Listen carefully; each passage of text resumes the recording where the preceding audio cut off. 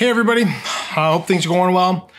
I know I keep saying, hey, I'm gonna have this build done and I got this coming next week and so on and so forth, but man, it's been crazy lately between work and kids and projects. I just can't seem to find the time to get things done. However, I did get a bunch of stuff done today in the build behind me, which you're gonna see here in just a moment. I'll kind of walk over what I've done. I've got one or basically two things left to do. One, I gotta get the tubing in, and two, I just got to install Windows, and I guess three would be benchmark everything and show you how awesome this build is. It's actually coming along nicely. I finally got my riser cable from Inwin, and the good thing is it looks great. It's exactly what I was picturing the build to be in the beginning. I was frustrated that, you know, it wasn't included in the $500 case setup from the beginning like it probably should have been. But regardless, it looks really good right now. So let me give you a quick go over of what we've got done, and we'll kind of move on to a couple other things here.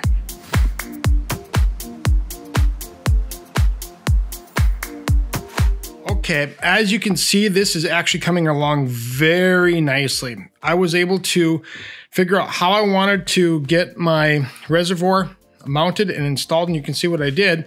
I couldn't find any black screws. I would have really liked to find some black screws for back there, but I did find those, so at least they tie in with everything else. I'm using the Protium or Singularity computers. They're I think it's called the Ethereal mounting kit, and then I've got obviously their whole pump res combo there because it's going to make things look nice and clean. And then I was able to get the riser kit installed for the GPU. Now the downside is these have to be retrained, which it shouldn't take too long. I got a cable tied in back behind there, and these will look really nice. The color scheme is coming along great. I mean, what I like about this is now everything is filling up. It doesn't look like we have wasted space in there. It's nice and clean. The only thing I was considering it was moving this over just one screw hole to hide just a little bit more of the cable, but I kind of like how it looks there, especially because now we'll be able to see that one pipe that's going to be the outlet, because I'm going to move that RGB cable. With how these work is this is your outlet, this here and the backside are all inlets, and then obviously the inlet will be in the main portion there of the pump res. So my plan is coming out of this somehow either up and in the backside of here or across the front in here, which I'm kind of leaning towards that right now. Just because I like seeing the pipes, or the tubes, I should say. And then out of the backside, into here, that's your inlet port.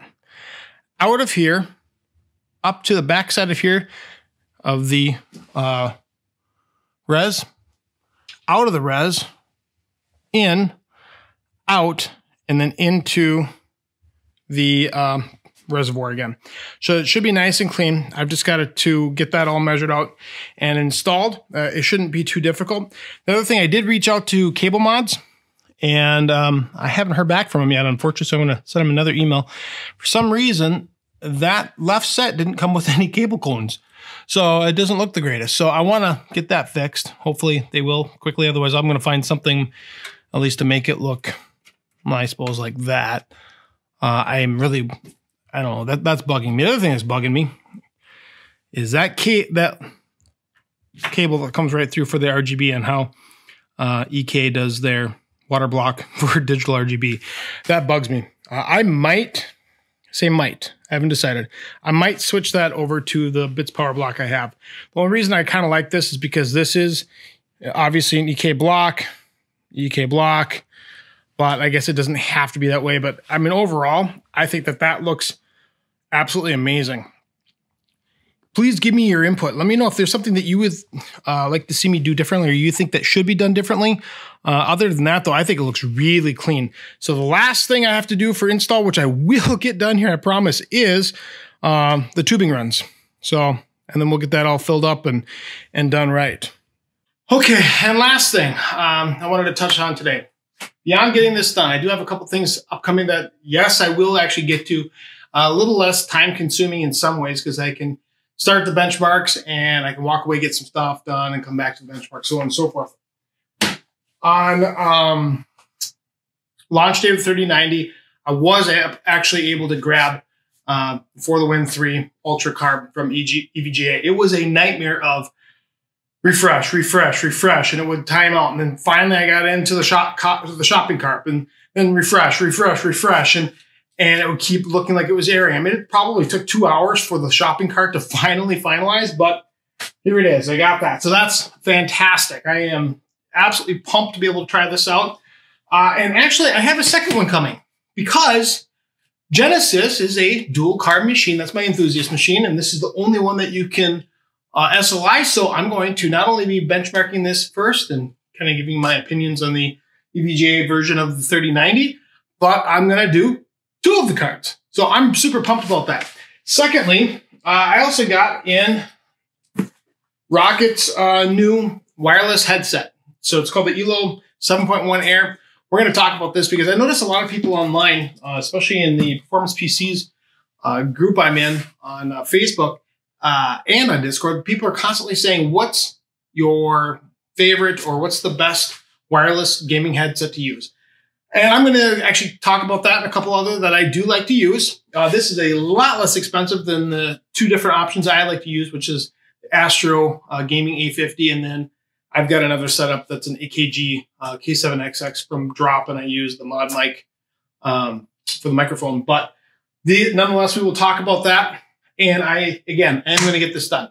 So thank you for your patience. This has been ridiculous. I agree, but I had to get something out today. I got some progress on this, actually a lot of progress. I'm very happy with where it's finally coming at.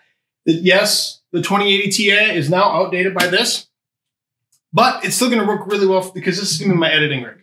So that's what I'm going to use for doing my my videos and whatnot, because I've got a 3950X for the process here. And yeah, maybe I'll put a 5000 series chips in there. Maybe I won't. I mean, it's still 16 core, 32 thread high-end processor from AMD. I know it's going to absolutely rock Photoshop. So, or I should say, well, Photoshop too, but Premiere.